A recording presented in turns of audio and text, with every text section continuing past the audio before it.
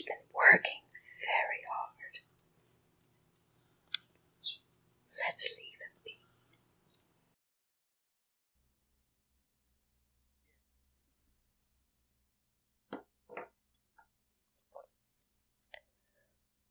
So while we let him sleep for a little bit longer, today I'm taking over the updates, and we're going to hear what some of the other developers have been working on as well. Now, all of these features are targeted for Inkscape 1.2, but you can get your hands on unstable builds which include them right now so that you can test them and provide some feedback to the developers. Now, if I do mispronounce your name when I'm going through this, and I assure you I will, I do apologize. It's Martin's fault. That said, Google Summer of Code student Osama Ahmed is creating an on-canvas Boolean editor. To many users of other tools, this will be known as a shape editor or shape builder.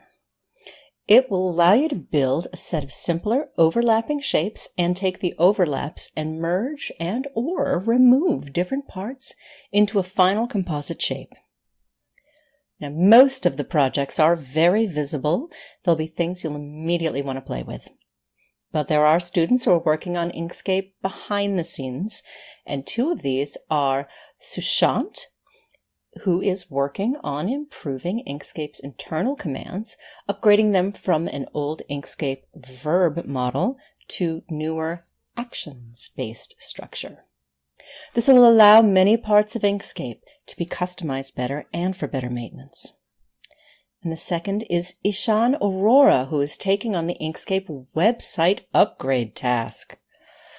The website is a rather large Django-based system of apps with everything from forums to releases and galleries. The task is to carefully improve the testing coverage so the underlying system can be upgraded without risking the website's functionality. So good luck to both of them.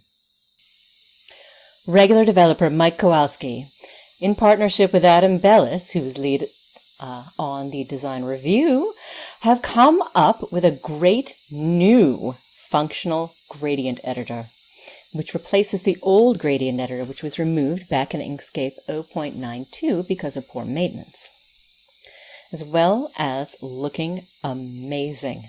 This feature includes editing gradient stop colors, opacities, their positions, and being able to select from existing gradients.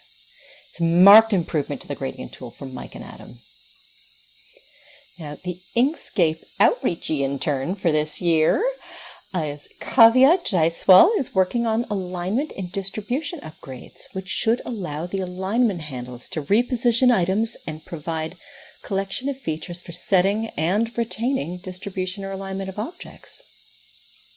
Now, another Google Summer of Code student, Parth Pant, is working on a much anticipated improvement to the snapping tool, which allows items to snap against not just the sides or corners of shapes, but also the axis of them or the distribution sequence of them. This is sometimes known as smart snapping, but here it is known as on-canvas alignment snapping. Many people who do layout work will love dragging objects around and forming distributions more easily. The next Google Summer of Code student is Roshana, and their work on Canvas Marker Editing Branch.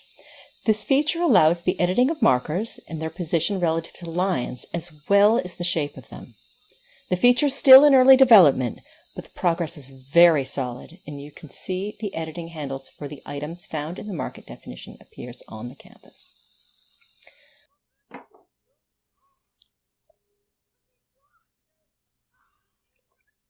So thank you for watching my Patreon update video takeover.